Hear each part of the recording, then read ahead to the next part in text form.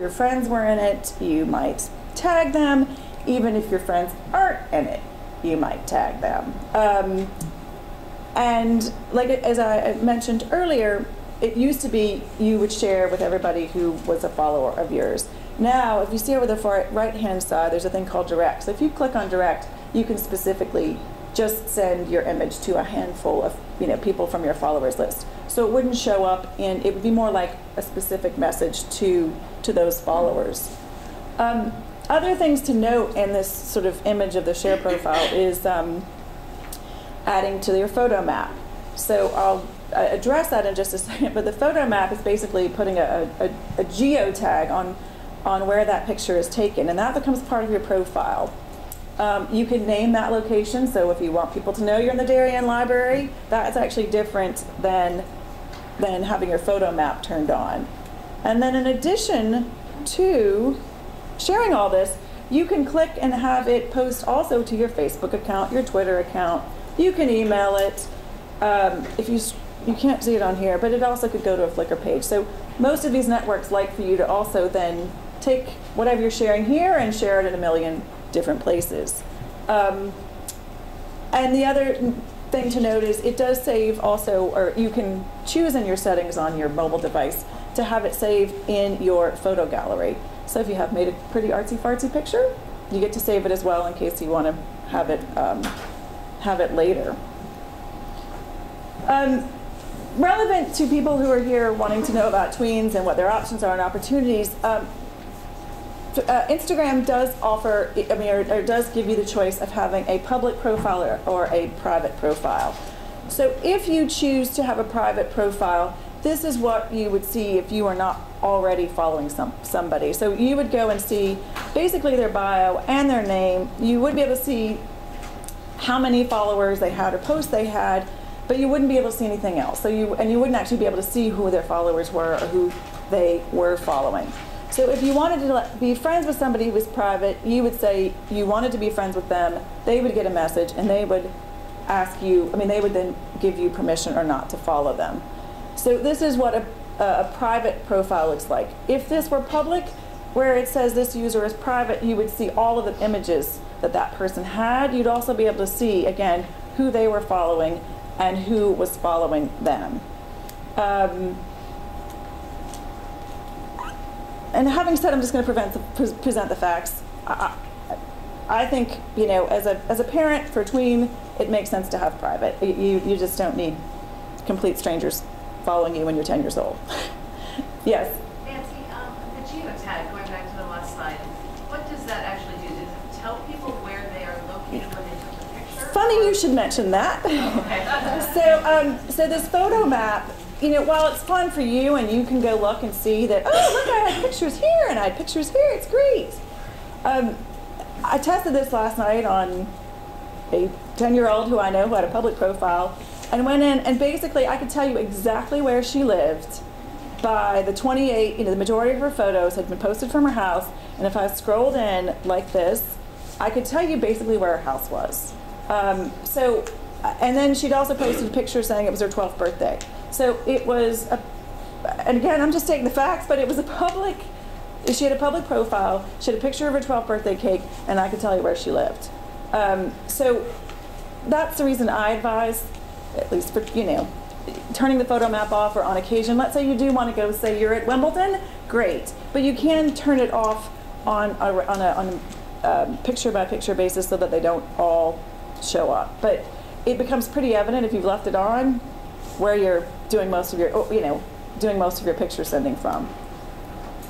My understanding is that even if you have a private account, that if they've hashtagged it, a photo, right, tagged, that it's really no longer. Is that not true? I've tested that, and I have to say I would retest it, but if it's hashtag, but somebody is following you who's in your group and it's private, they could see you. But in theory, if you've hashtagged it and you have a private, it shouldn't be showing up in a public, in let's say a public search under that hashtag. But I'd retest that, with a random one just to make the case. that should be the case. And hashtag, for those of you, a hashtag is basically kind of identifying your image. So let's say there's a picture of you guys on the beach and you just write hashtag beach. If you have a public profile, anybody who's on Instagram who went to search hashtag beach could also see your image showing up in that feed. So that's another reason, at least from a tween perspective, it might make sense to have a private profile. That was kind of a quick overview. I'm going to keep walking short. Go ahead. So the hashtag is just a slug you give the photo so people can find that particular photo. Exactly, and the hashtag is, the number sign. But that would show up, and you put it in your comments, or sometimes other people might, put it in the comments.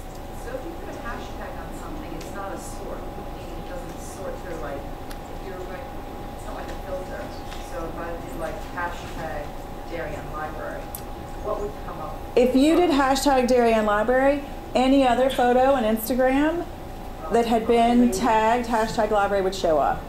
So, for example, I don't know, I wouldn't be surprised if, you did hashtag DHS, hashtag midterms, we wouldn't see a bunch of kids sitting, in the library slaving over their, their books, assuming those were sort of public views. Is a comment that's posted on a photo the same thing as a hashtag? No, so a comment, let me go back, oops, sorry. So a comment, let's see if I had one where, you can't see it on this image, but so once you see an image, if you're looking just at Instagram, you can then comment on other people's photos. So, and if you're following them, you can. But if it's if you have a public profile, anybody can comment on yours. And within the comment, you could put a hashtag if you wanted to. So somebody could sort of re-identify your image if it was public. So again, with public, you don't have quite the same control over your images as you would if it was private. I'm sorry, again, on the photo map, can you just set it so it doesn't jump on any pictures, or is it per photo? I'm sorry, what was the... Ideally, if we're here in the sharing image, you default, it should be on off. Right now, I think this makes it look like it's on, so you can turn it off. Per picture, then you can... Yeah, exactly. So on occasion, I can see the occasion you want to sort of show it, but for the most part, I'm very conscious if I'm sitting in my house or somewhere I don't, I want to turn it on. Okay, yes? If a kid had a public account and you asked them to switch to a private, will all their followers stay with them? Yes. Or? Yes, so they don't leave it, but then you sort of have closed the door to sort of say the world doesn't now need to see what's going on here. Yeah, and I'm going to...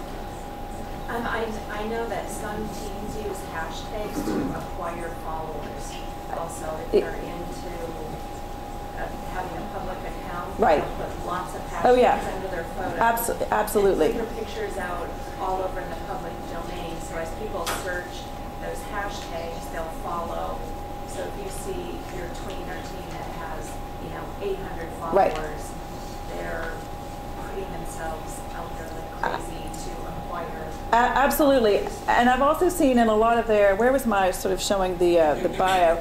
I've also seen teens and tweens will fill their bio with, please follow me, I'll follow you, please follow me, I'll follow you, or for 10 follows, or they'll, put, on a photo, if you know me or like me, check this photo. So there's a lot of conversation now goes on, not just with the, after you put a photo up, and sometimes the photo will go up and conversations will start happening that have nothing to do with the photo, but that is a way, that's what marketers do as well. So so that happens. We'll do one more and we'll, go ahead. Sorry, just with the photo map, I know that under settings, like on the iPhone, you can turn off the GPS. Right. So does that also turn off the photo map? That would do it, and but the minute you sort of open it up, it's like, it would like to have your access to your location services. But yes, that's another way to control it is, I don't know if you heard the question, but literally turning off location settings on your phone in general helps to restrict this as well. All right. So Snapchat, cute, friendly ghost, looking all cute and friendly, and Snapchat used to be just, again, another photo sharing app. It's also video. It was launched less than 2 years ago, and what we've seen, or what was sort of in the news over the past several months, that again, this is another one of those, Karen, to your point, that the kids have rushed to because it's easy, it's instantaneous. parents aren't there. And the real appeal of Snapchat is the way it works. And when I have it's a lack of digital track. So Snapchat is, within the Snapchat app, you will take a picture and you will send it to somebody on your Snapchat contact list. And when you send it to them, can control how many seconds they have to look at it, 1 to 10. And when that time frame is up, that picture is gone. It's gone.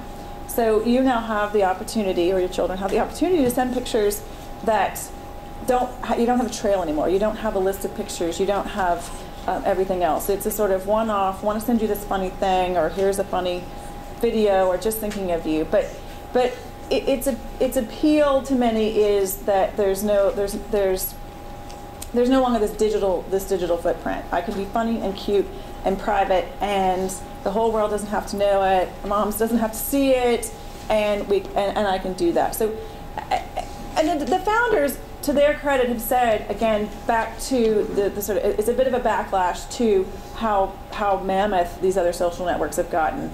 And they felt it was a call to sort of, I just want to send this to like 3 people. I don't need to announce to the world this proclamation. So,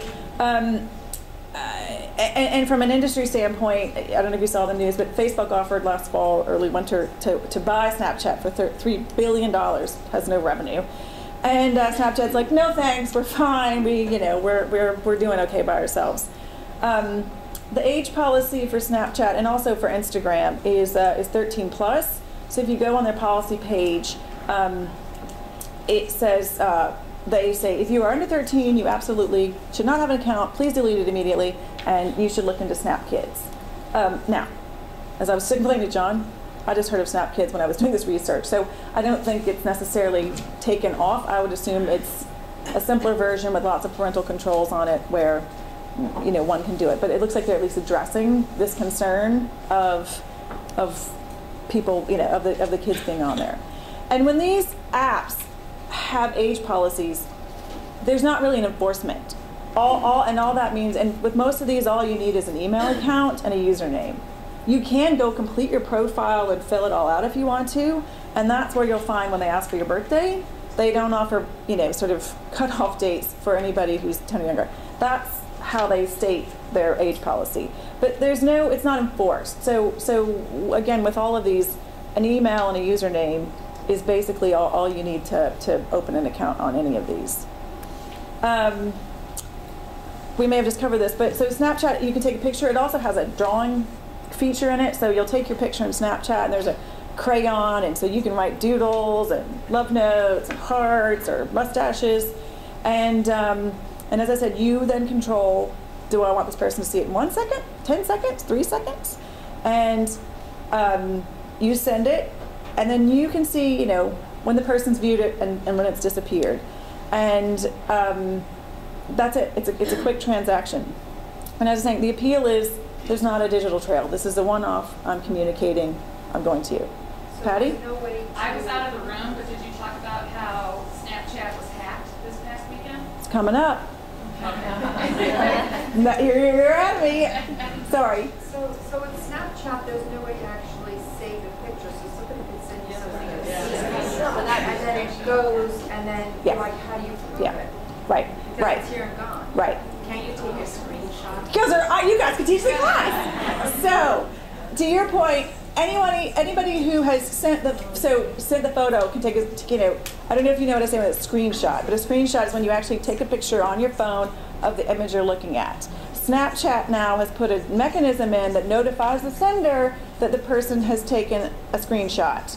So if you do send something you really didn't want to get out there, but the person who received it took a picture anyway, the sender now knows you've done it.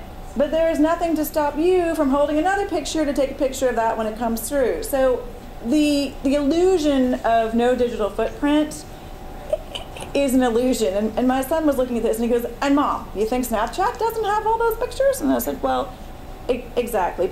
And I think the reaction to Snapchat as it came out was, well, what are all these things you could be sending? And and there's no way to, if you can't see it and prove that somebody's done it, and or, the conversation would go to each other.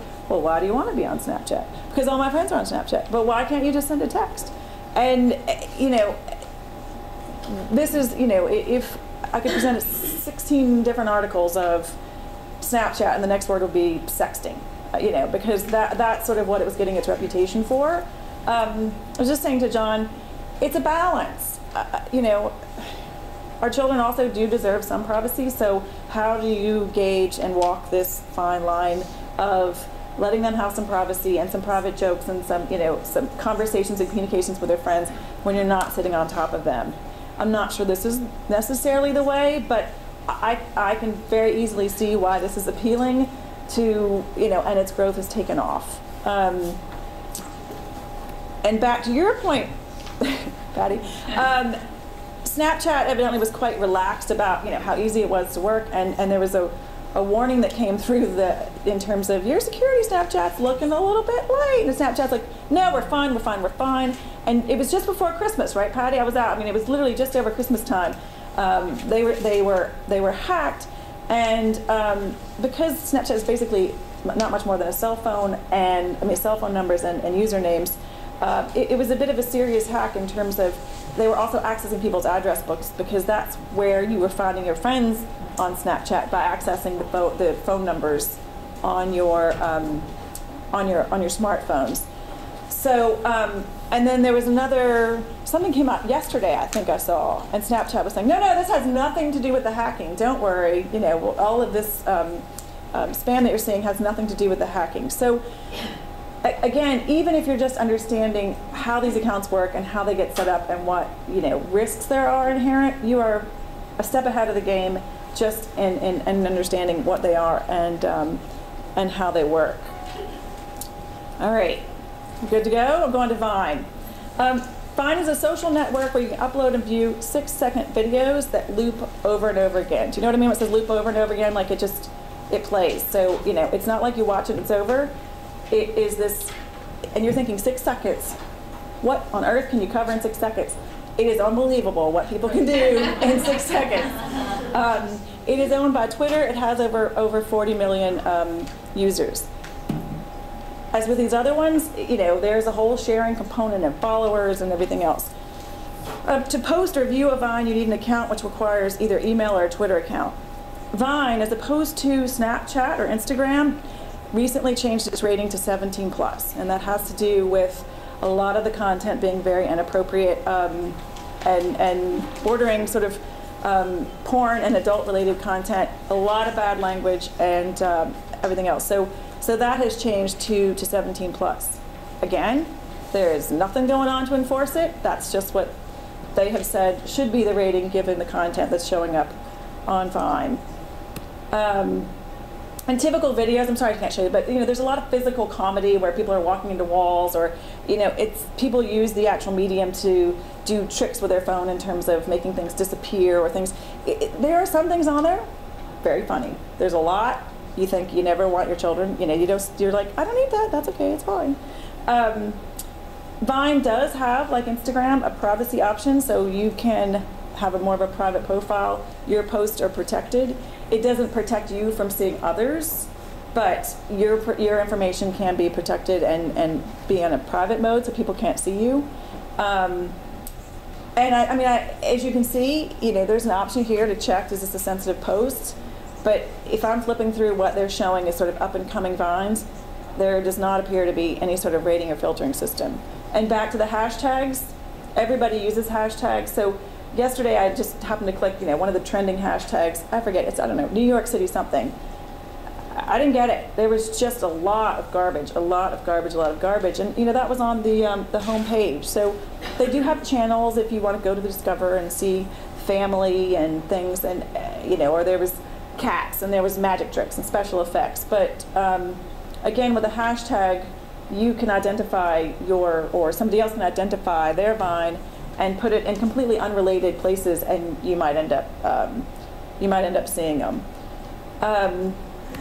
Another recent option with Vine is you can re-Vine, which is similar to a retweet, and that is if you like somebody's Vine that they posted, all you click is re-Vine, and that shows up in your feed. So it might be something totally unrelated to you or your child, but they think it's funny, so they put it in their feed so their followers will see them.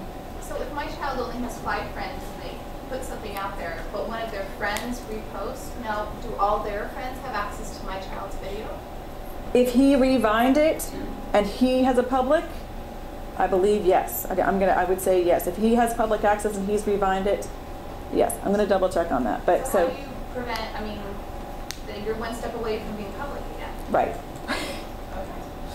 Yeah, yes. I'm going to double check on that one and get back to you. And again, it's not like Snapchat, but like Instagram and with YouTube, the focus, especially if you put yourself in a teen or tween mind, is more followers, more likes, more subscribers, you know, and that instant gratification of you know, you're sort of going up against a battle of, well, how many likes did you get on that photo, or how many subscribers do you have? Are these apps only on the phone, or can you go to a website of Vine? Vine, Snapchat, and Instagram are only on phones or mobile applications. It can be an iPad.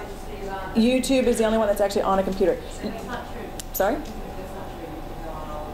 I know. Well, at least I know you can go on Instagram on a computer because I've gone on it. You can see images. You can't post from Instagram. You can see images. So you could go to somebody's profile. Let's say, you know, to your credit, you could actually see some of the images.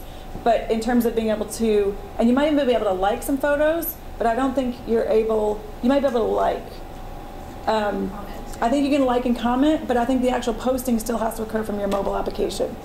So, sorry, yeah, so So if I wanted to check any of this stuff out, could I go onto the computer to look at I don't want to like scroll the phone, like, I don't want to do any of this, but can I eavesdrop on the computer to see some of these things? you can't. You would have to have an account. I think you would have to have an account. And if it was, let's say, a child, you would have to be following them to see their information, and probably be able to see what's. But you would have to be. They would have to given you permission to follow them if they have a private. If it's public, you might be able to find them and see it. Did I answer your question? Okay. Yeah. If they in Vine, like Instagram, go directly to a group, like avoid me, even though I'm a follower, and send a specific? I don't think so. I know Twitter has just come out with, again, the same feature where you can post. Twitter came out about the same time that Instagram did, where you can do it directly to one or two people. But at this point, I don't think Vine has created that option. Are we good? Yeah. Can you log on as your child on your phone and see any passwords? Yes. I mean, if you have a list of all your child's Passwords, names, passwords. Absolutely. log on. Absolutely. Absolutely. Sometimes there's you want to go see what your child is doing from a public perspective before you do that, but yes, absolutely. And then YouTube sort of is the granddaddy. You know, I think you've all seen Granddaddy, and it has a slightly different feel. If you look at YouTube on your phone, it does feel more like these other apps, but I would assume everybody here has probably actually even sat with your child and seen something on YouTube, because there's also, you know, there's not, as much as there's a lot of things you might not want to see, there's some awesome things on YouTube in terms of how-to and creativity, and, you know, it is an amazing resource. So, and again, from perspective, if you didn't know, it's owned by Google. So it has all of those reaching fingers that Google has, whether it's through, you know, Gmail and apps and Google Plus and Google Docs. So it's part of that rhythm. I mean, it's part of that sort of figuring everything, wanting to connect to everything. You do not have to have an account to view YouTube videos as opposed to these others. It is now becoming, as you see, a main source of actually entertainment and videos for this younger age group. Again, YouTube sharing, users view, comment, like. If you actually, we've sort of moved from where you have an account and you're posting stuff to becoming more of a voyeur and looking at stuff, but still understanding some people do have YouTube accounts. You can't comment or share on YouTube unless you have an account yourself. It'll ask you to log in. And on the mobile device, so YouTube does have its own sort of safe search, as well as Google has a safe search, and then within YouTube. So my understanding is if you put safe search within Google across the boards, it should affect the search abilities on YouTube, but I wouldn't necessarily trust it. It also has it here. If you are posting information on YouTube, you have an option of 3 different settings: public, unlisted, and private. Private is truly private, and you've only given somebody the actual link to find it. Unlisted means it's just not searchable. So you're not going to show up in people's feeds. It's there, but somebody can't find you as easily as it's public, and it becomes part of the sort of involved in the search. It's easily found and searchable. So, Yep. is that all just if you have a YouTube account, or can I go on my computer and make it so that my daughter can't search? Because no one has in my house a YouTube account. Yeah, so that's sort of 2 different questions. So the filtering you can set, and I would advise going in to Google itself first and putting the Safe Search on, and then making sure when you're on YouTube that you've turned Safe Search on as well. It should automatically by default. You don't have to have an account. You do have to have some kind of a Google account. It doesn't have to be YouTube. That's the reason I would say go do it with Google overreaching Google. You have to have some kind of a Google account. It doesn't have to be a Gmail. It just has to be some kind of Google account. But I advise doing that also for just Google searches in general, no matter what. Oh. Can you explain then what is Safe Search? What does that mean? What does it do? What age appropriate? Yeah, and I should have copied it down, but they just sort of filter out words and content that have either been flagged by the people who put it out there themselves, or the sort of Google themselves has sort of said, well, we're going to take it down. When I was looking, it sort of tends to be a sort of 17 or 18 differentiation. So safe searching dictated by an 18-year-old mentality, not by, you can't go in and say 10 years old, 13 years old, 16 years old. It's kind of a over 18, below 18. Oh, and sorry, to answer your question, I also saw this was I haven't actually seen this in play, but Google says it has a content rating system. I think this has to do with a lot of stuff that might be actually being produced, like television programs and things, to give you a sense of, is it G, PG, or R? So they've said green, yellow, and red, and then they have tags after that that'll say language violence or sex and nudity. Who's monitoring that? Like, who's putting that information in? That is coming from YouTube, because I think a lot of what's happening now is people are actually producing television shows and producing video programs, or producing content and releasing it solely on. So in order to do that, they are, if they're sort of doing wide mass distribution, this is YouTube. Again, I don't know how many people are coming through sort of saying, oh, I got a lot of bad stuff here, don't look, don't look, don't look. I don't know, but there's a reporting system in terms of blocking and reporting content. I'm going to keep skipping, but this was just sort of, and then, in case you didn't get it all, this was kind of here's how here's how the 4 compare against each other for having a conversation. I have a handout of this down here if it might be helpful, but to sort of clarify where they are, where to find them, and what goes. And I kind of view this as it goes, as I said, from Instagram being a proactive, you're posting stuff, and Snapchat, to sort of moving to Vine and YouTube, where you're more of a voyeur and a watcher as opposed to a poster. But again, you can do that at all of those. Other apps and networks that you may be hearing about to be aware of: Ask FM, where you can ask anonymous questions. Path is one that's sort of a more smaller, intimate network. Glimpse, I don't know, Pam, you'd mentioned that. That's where you sort of share your location for a short period of time, like on my way, and somebody can see that you're coming from the train station. Kick Messenger is just a free texting app, and WhatsApp is another one that are texting apps. So again, if your kids are on iPods, they have access to texting features without having a phone number. I don't know if you know that, but they can text. There's also Text Now. So as long as they have access to wireless, they can be texting their friends. So commentary, public versus private. I'm going to say go private. And in giving advice to your children, only letting people know you follow you, turn off location services.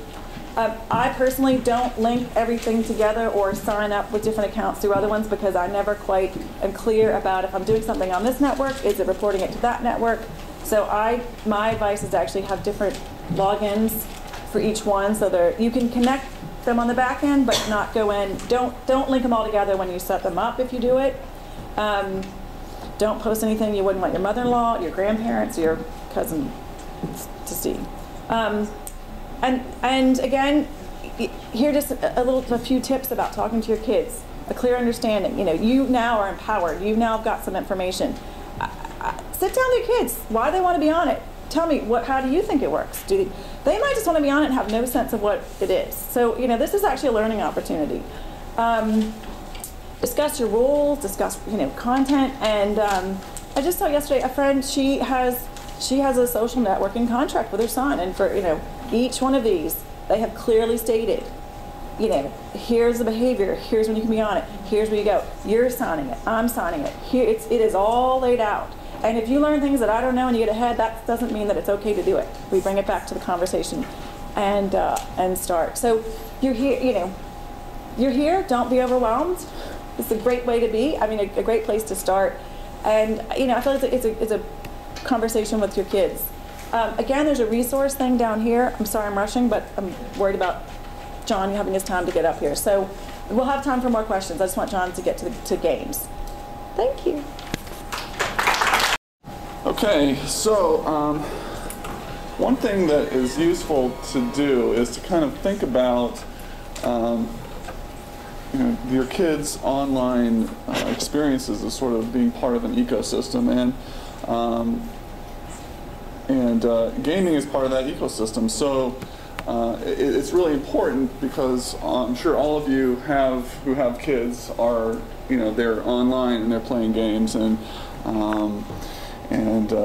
you're concerned about that because these are areas where they're interacting with other kids, and you want to know sort of what that's like, what they're doing, what they're up to, and those sorts of things. But online gaming has been around for a while. When I was you know, probably in high school age or so, and college, MUDs were the big thing. Has anybody heard of MUDs? So these were sort of text-based games that looked like this. You use something called Telnet to just connect to another computer on the internet, and you would log in, and you know, you would have sort of this experience that looked like this. Which now, if you put this in front, you know, and I've brought up screenshots of MUDs with my kids, and they've said, "What is that? Why would you do that? Why would you sit in front of that?" You know? So, but really, you know, when it comes down to it, it's about these games creating immersive environments, and that's exactly what's happening when your kids get online and they're playing an online game. They are being immersed, and immersion is sort of the holy grail of gaming, especially online gaming. So when you read reviews of games that have come out, and the reviewer says a highly immersive experience, you know that is a very, very high compliment. So what creates immersion, and that's sort of that's sort of one of those intangible things. So what I'm going to do is I'm going to go through some of the more popular games. There are literally thousands of online games that are out there, and some of them are very obscure to very popular. So I'm going to go through some of the ones that are more popular, and so that you can get a sense of what's out there and what your kids might be interested in, or what they might be doing. And then also I want to give you a sense of sort of what kinds of experiences you can expect your kids to have if they get into online gaming, and what kind of choices they may make, and that kind of thing. You had a question? So when you talk about online gaming, are you talking specifically about like sitting at the desktop and logging onto the site, or is that the same as, you know, my kids are not into online gaming, but they're way into Xbox and they can play against their friends online? So yeah, well, similar? They're similar, and I'm going to talk about different types.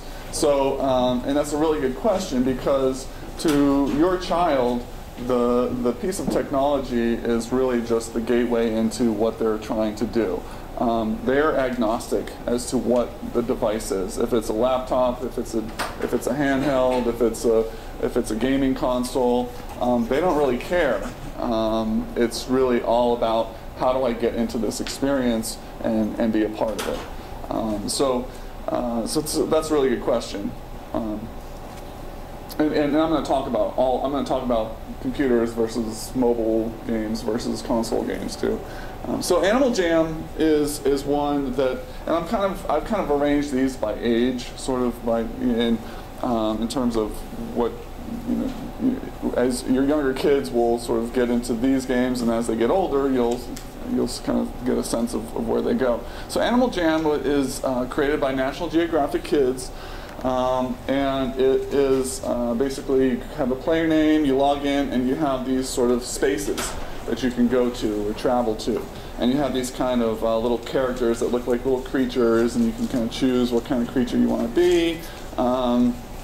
You can kind of play these mini games, go around and chat to people, and it's really sort of designed for the younger kid. And again, you go online. It's a fairly safe environment. It's monitored. It's filtered and that sort of thing. Oops. And then you get to something like Pop Tropica, which is created by Jeff Kinney, and most of you know.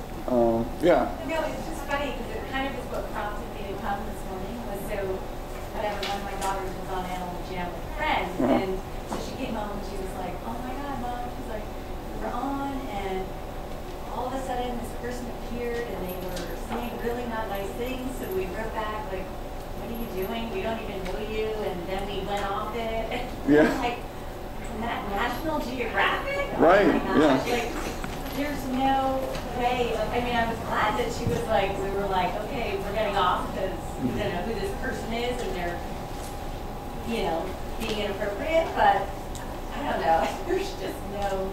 Right. Well, what tends to happen is, you'll have like an 8-year-old or a 7-year-old who has an account. And they're fooling around, and then sometimes their older sibling will get on and be like, I'm going to go in here and sort of troll around.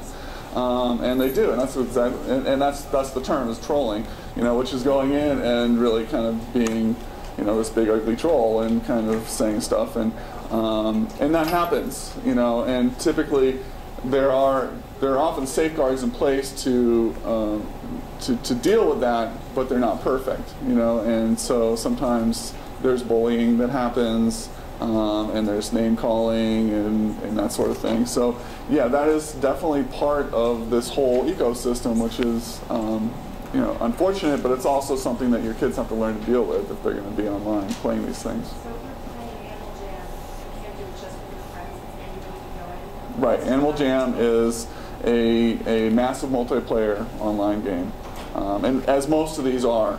There are some games where you can choose or go connect to one person directly, and those are sort of a different kind of breed. So I'm kind of focused on sort of these massive multiplayer online games. So Pop Tropica is another one of these games, and designed by Jeff Kinney, and it really has kind of that Diary of a Wimpy Kid look and feel, and it's arranged into islands, so you can kind of choose which island you have, and each island has a different look and feel, different kind of, different vegetation, different architecture, that kind of thing. Again, these mini games are popular, and this is often how you sort of earn in-game currency to purchase things, to kind of deck out your avatar and that kind of thing. Pop Tropica, like many of these games, have in-game purchases, which is something that you need to be aware of, because if your child is involved in these games, chances are they'll be hitting you up for money to buy, coins or little jackets or armor or whatever, and to them, I think the thing to realize is that to them, these are tangible things that are important to them. whereas, the first time my kids asked me, can I get some money or can I spend my money on getting some gold coins? Well, what are you getting out of this? You're not getting anything. Like, you're not getting anything physical. You're just getting sort of this virtual currency, and I think that's sort of, for many parents, that's a difficult hurdle to overcome, because it seems like a waste of money, but to them it's really important, and so you kind of have to balance that and find a way to kind of talk to them about what it is they're actually purchasing, and get them to understand that they're not actually purchasing anything tangible, but they are purchasing this virtual stuff. So, and that's a really kind of strange and not easy conversation to have with an 8-year-old, when you're talking about those sorts of concepts. And then Fantage is another one that's very big right now. And Fantage's big claim is that it's very focused on safety. And it has what they call this 3-tiered child safety system that includes, stop words, in-game monitoring by Fantage staff, and sort of this identification of players and verification system. So this is a good option for people who really want to really want to have that peace of mind, but bearing in mind that peace of mind is always relative when you're talking about online. It's also very, very popular with 16 million registered users, and again, in-game purchases are big, so you'll be hit up for Fantage bucks. And then Wizard 101 has been around for a while, but it's starting to gain traction. And for many kids, this is sort of the first foray into sort of traditional role-playing RPG type games where there are wizards and spells and combat. And I think the whole idea of sort of online combat is something that you kind of need to also be talking to your kids about, because it ranges in sort of the type of combat, and also the severity and intensity of the violence and that kind of thing. And it's something that you need to be aware of. In this particular, with Wizard 101, you create a character, you start at a sort of a low level, and you sort of hook up with teams, and you play quests, and you kill monsters, and as you play more, you get more abilities and that kind of thing.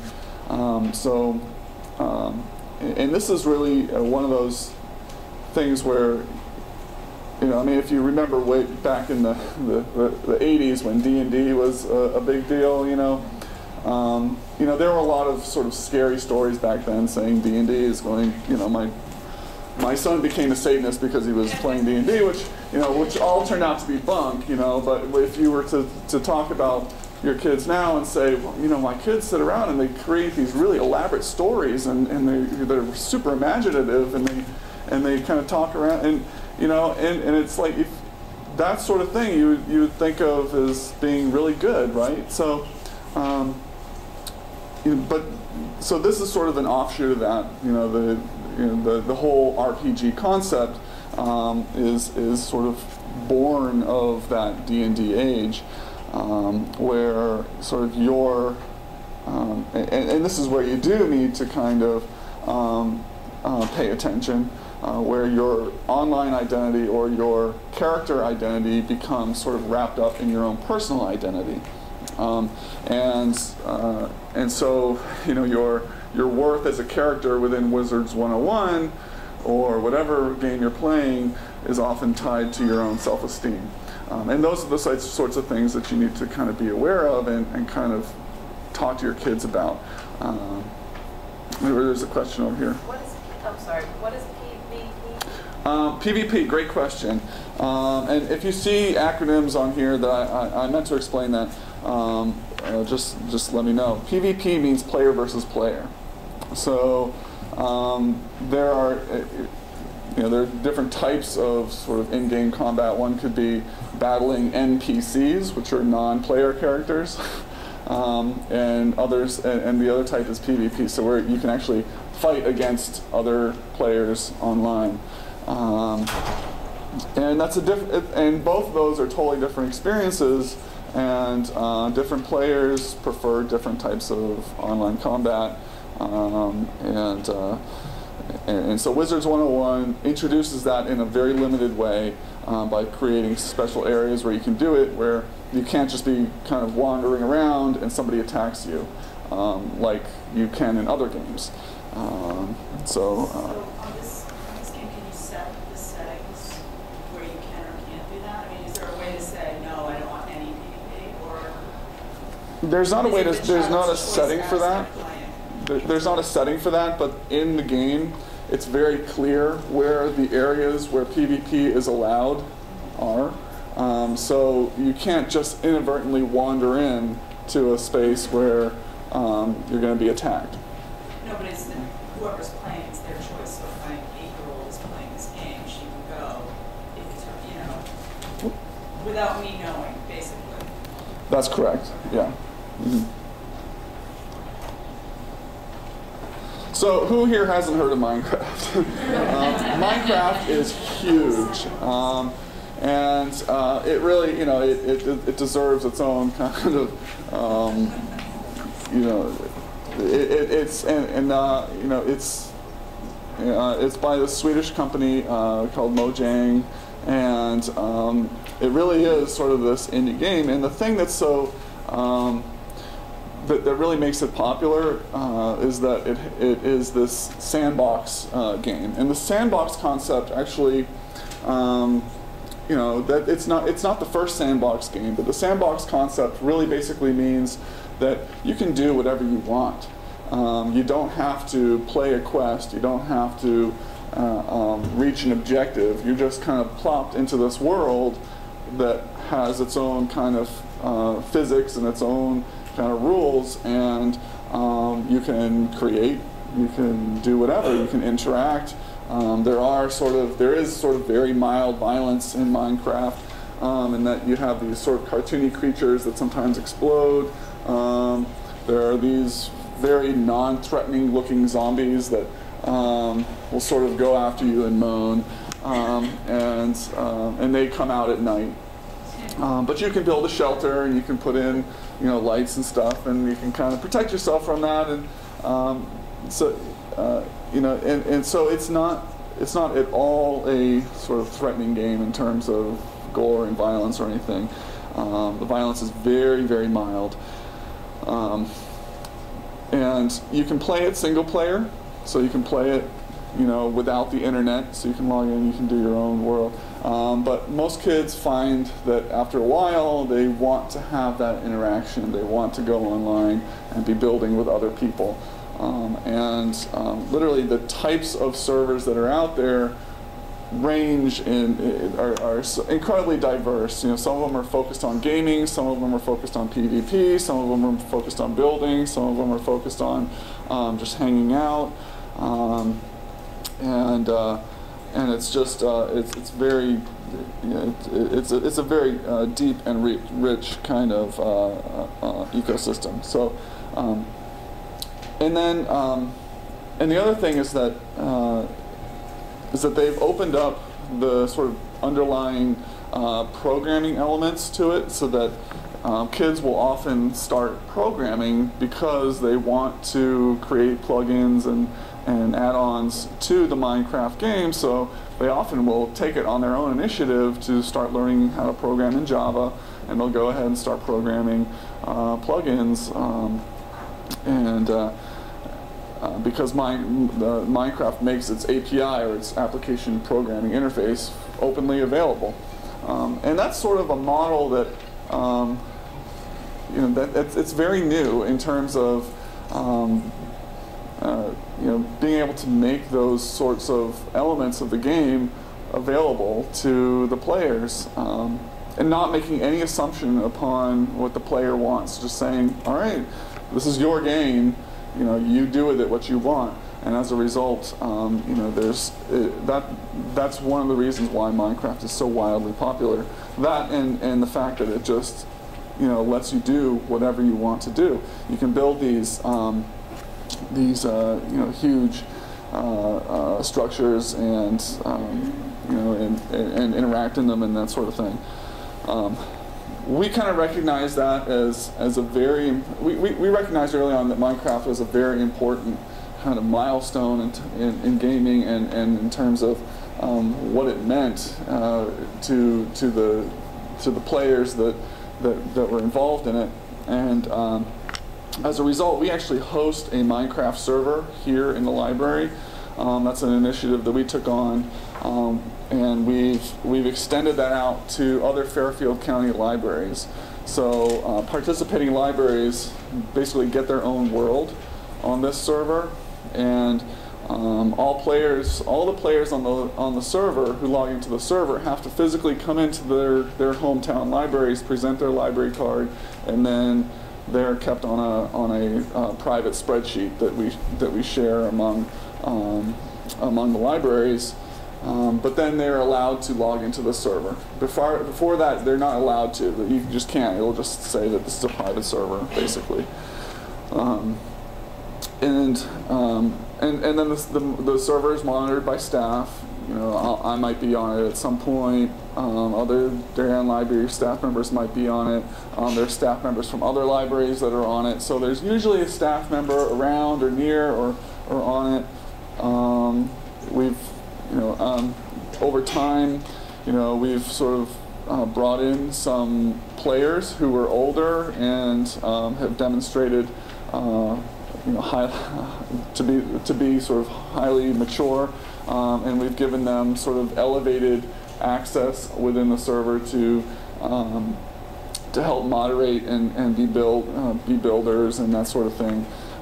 So we're trying to kind of craft this whole sort of community of Minecrafters in Fairfield County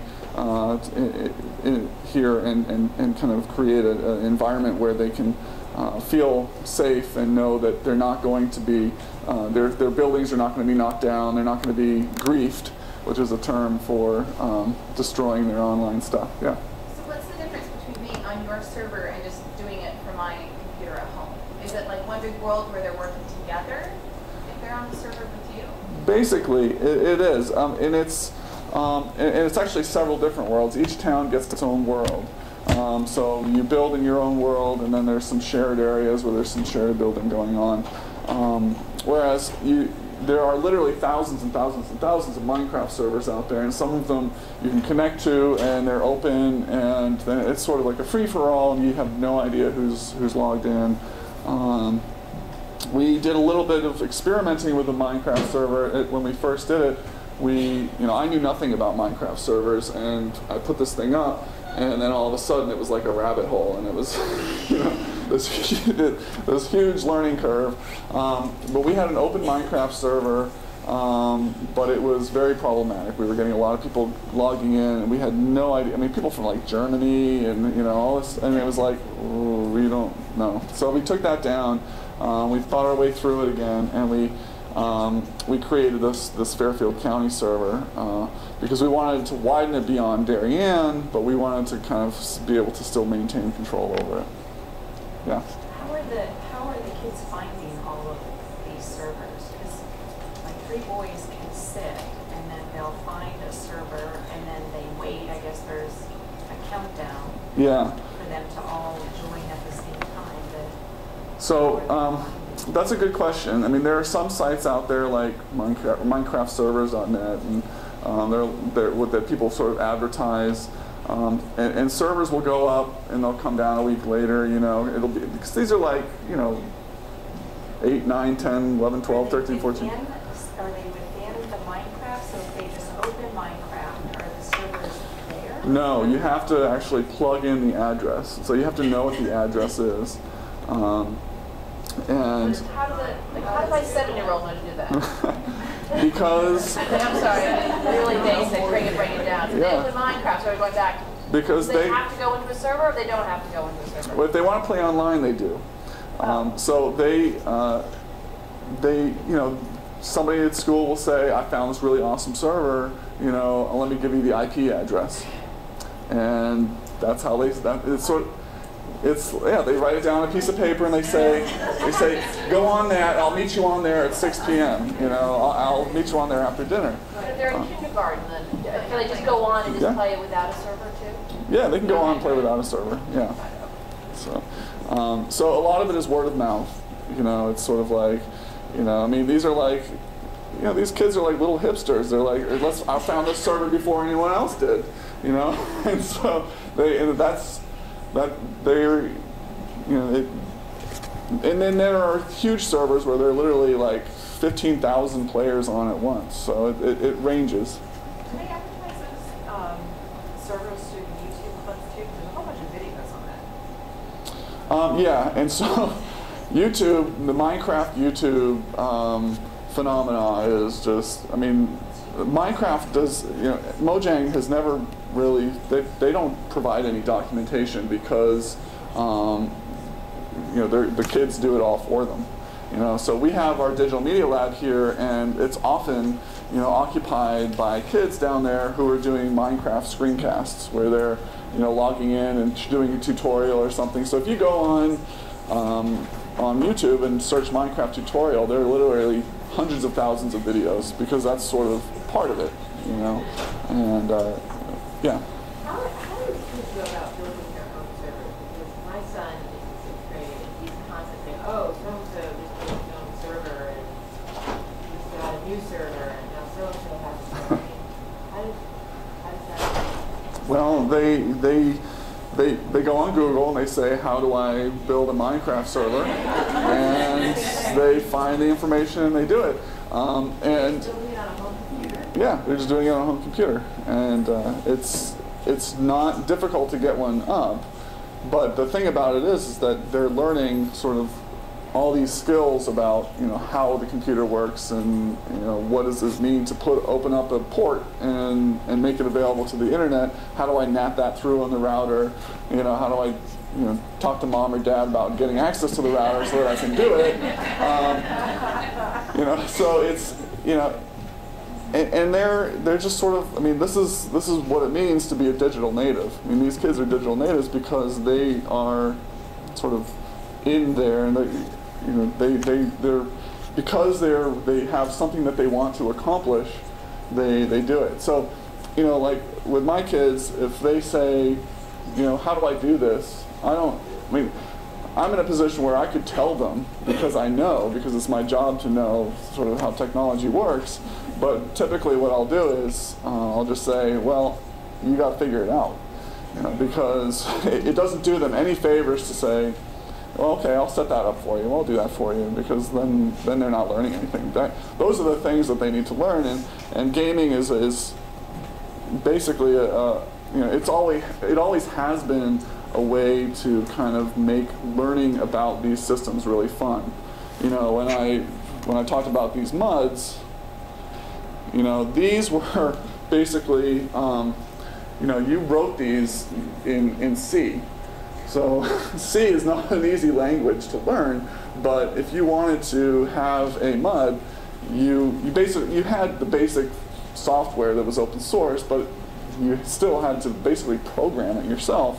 And that's how a lot of people who then moved on to graduate as computer scientists first cut their teeth on learning to program C, which was doing this. And that's just kind of the way it goes. Yeah. How do you track how much time is being spent on cross games? Is there any way to do that? There's some software out there, I believe, that'll tell you how much time your kid is spending in a particular application. The best way I know is just to kind of ask them, or keep tabs on them and see what they're doing. And yeah, because they'll get sucked into it and then they'll spend the day. So, yeah. How much time do your kids teaching Minecraft, and how much time would you recommend spending on it? It depends. I probably let them do it more than a lot of parents, but I do make them take screen breaks, where there's no screen time at all, you know, whether that be the computer or the TV or the phone. But you know, increasingly it's more difficult to get them to go outside. It really is. So, yeah. What is the attraction of Minecraft? You showed the other games, and there's a goal, right? Mm-hmm. Pop chocolate and all that. There's a goal, and you get something. But what is attracting the kids to Minecraft building? I think the attraction to Minecraft is just sort of this basic human need to create, and it sort of just goes right to that and says, here are the tools for you to create, and here is a pristine world in which you can create, and that's something that, you know, that really is appealing to a kid. So, yeah. Could you talk a little bit about the Xbox One and like just how they could interact on that, or any safeguards that you see? The Xbox version of Minecraft, or No, just in general? Okay, well, I did have one game on here, and just in interest of time, I'm just going to kind of zip through here. I'm going to quickly talk about Roblox, and I'm going to talk about Xbox in just a second. Roblox is sort of another challenger to Minecraft. And it's vaguely similar to it. It looks a little bit like this. It looks like Lego. It literally looks like Lego. And they've also done something interesting, which is to integrate the Lua programming language into it, where you can create blocks where you have actually programmed what those blocks do and how they function. And you can upload those blocks and other people can use them, which is a very interesting way to kind of go about things. It's a little bit more focused on combat and fighting and that kind of thing. And again, whereas Minecraft, you pay 19 euros and that's it. You never pay anything again. There's a lot of in-game purchases and purchases that you can make for Roblox. So it's a totally different business model. Gary's Mod, has anybody heard of this one? This one's really kind of bizarre. It's another sandbox. Oh, I spelled sandbox wrong. It's another sandbox game, which again is the sandbox concept is very popular, and it's available through an online service called Steam, which you'll probably start hearing about as your kids get older. And Steam is sort of like this underlying platform on which a lot of online games are sort of connected and integrated. So you can kind of they don't actually produce the games, but they produce the platform on which multiplayer games connect. So again, there's no game objectives, though as you can see, you're starting to get into a little bit of older look and feel. You know, your environment is manipulated using guns, and there are actual real guns in this where you can shoot and that kind of thing. But the guns that they use to manipulate your environment are these sort of weird-looking things that you know, basically you pick up and move things and, you know, pop objects in and out of existence using it. And the thing that really creeps me out about this one is this ragdoll posing. It's sort of like you put these people into the game, they kind of flop there, and you can do whatever you want with them. Basically, you can kick them around, shoot them, throw them off buildings, and so it's sort of like this. That's why this game kind of is weird and it kind of creeps me out. And it's just something to be aware of, because I had no idea about what this ragdoll posing concept was until I got this game for my son and I saw him, you know, doing that sort of stuff. And I asked him about it, and he said, "Well, that's just kind of what you do." And so you know, he doesn't play this anymore, but for a while he was into it. So it's just something to be aware of. Clash of Clans, somebody asked about mobile. This is a mobile-only game, which is sort of a strategy game. Again, this is where you're in direct combat with other players, but you can join clans and sort of, you know, pool resources and that kind of thing. This is available on your Android, your iPhone, your iPad. So this is a mobile-only game. Lots of opportunities for in-game purchases, so be aware for that. League of Legends is sort of an interesting game. It's been around for a long time. Yeah. Just to go back to Clash of Clans. Yeah. You should mention the fact the text in that game. Yeah. Communicate So, with strangers. yeah, that's true. So and especially anytime you're integrating a game into a handheld device, it basically has hooks into sort of that texting mechanism where you can kind of text things back and forth. So that's something to be aware of too. Thank you. League of Legends has been around for a while, but it's gotten really big recently. It has sort of this cult following, hardcore cult following, where there's actually these high-stake tournaments where there's real money on the line. You know, hundreds or tens of thousands of dollars to if you win these tournaments and things like that. Similar to Wizards 101, except probably for older kids. World of Warcraft, you probably heard of. This is really the big one. This is the 10,000-pound gorilla in the MMORPG, which is the massive multiplayer online role-playing game world. This has been around for a while. It's subscription-based. I don't know how much it costs. I've never done it. But again, it's like D&D, and you're sort of getting you're developing your characters over time. There are parental controls available, but the one thing that you ought to be aware of is that there is a black market for virtual goods in the real world for World of Warcraft. There's a great book by Cory Doctorow called For the Win, and it sort of delves into this whole world of black market goods for gaming, like for games like World of Warcraft. There are literally sweatshops in China and other countries where there are people sitting there, kids, like 8, 9, 10 years old, basically doing gold farming. Just basically, this group of kids gets together and they have somebody who basically is their boss, and they go out and they gold farm, and then they sell gold pieces on eBay or whatever.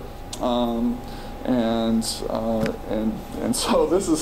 it's sort of this very interesting thing, and because of the popularity of World of Warcraft, you can go on and then they will meet you. These black market entrepreneurs will meet you in game, transfer the gold to you, and you will release your PayPal escrow or however they want to do it. Very interesting way things are emerging. EVE Online is another one. This is another very popular game also has a black market element to it. This game, if any of you have ever used Photoshop and know sort of the level of complexity that Photoshop has, this is sort of the gaming equivalent of that. That it's very, very highly complex for people with minds that really want that kind of thing. And it's kind of interesting. So, and then you asked about Xbox, and I think that it's important to kind of talk about that. Call of Duty is really not for tweens. It's actually marketed with a rating M for 17 plus, but in reality, your kids are going to start lobbying you for Call of Duty when they're like 13, 14, 15. So, that's why I put 15 plus here, because, they're going to lobby hard for it. The thing about Call of Duty is that it has a history of controversy. A few years back, there was a version, their Modern Warfare title basically has a mission in it in which you are a sort of undercover operative who has infiltrated a Russian crime syndicate. And in order to prove that you were not an undercover operative, you had to go into an airport and shoot up a bunch of innocent civilians. So that was the gameplay, and you had to do that in the game. And so they backed off from that a little bit because it was so incredibly shocking.